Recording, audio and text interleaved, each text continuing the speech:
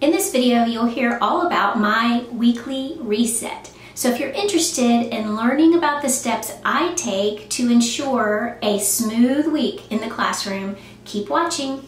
Hi, welcome to the Teacher's Playbook. This is a channel made for teachers by a teacher.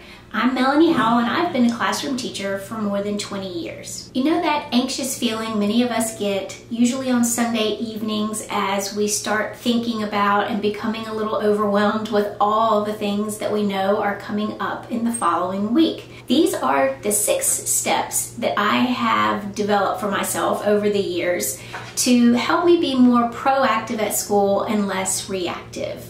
Step 1, every Sunday night, I clean out my teacher bag. This might not be a big deal for you, but for me this is a big deal because I have to go through my bag. I have to make sure there are no loose papers down in there that I have forgotten, a form I may have forgotten to fill out, or a certificate I need to sign before the next week starts. My goal is to leave last week and start this week ready to go. Number 2, after cleaning out my teacher bag, the next thing I do is check my calendar. Are there any fire drills this week?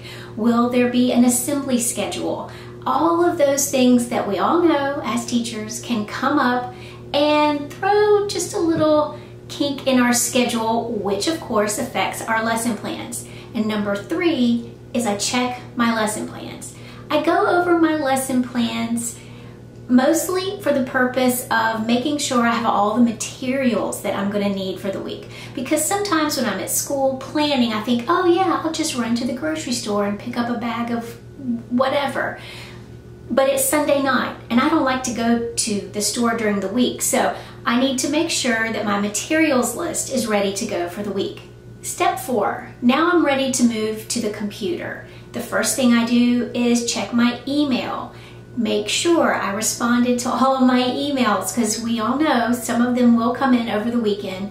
Luckily, I work at a school that sends out a Sunday email to all the parents and teachers with calendar items and different types of things to celebrate. So I'll go through that Sunday email, make sure my calendar matches the school's master calendar. Number 5, gradebook.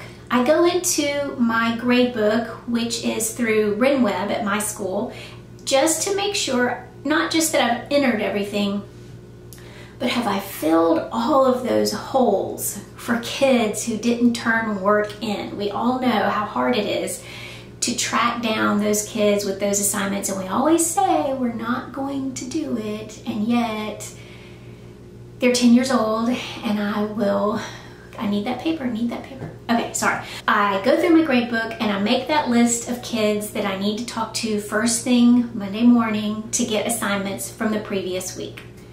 Step 6, the final step in my process, is to create assignments. This is where, again, I've looked at my lesson plans, I've made a list. Do I need to create a Socrative assignment? Do I need to create a Kahoot?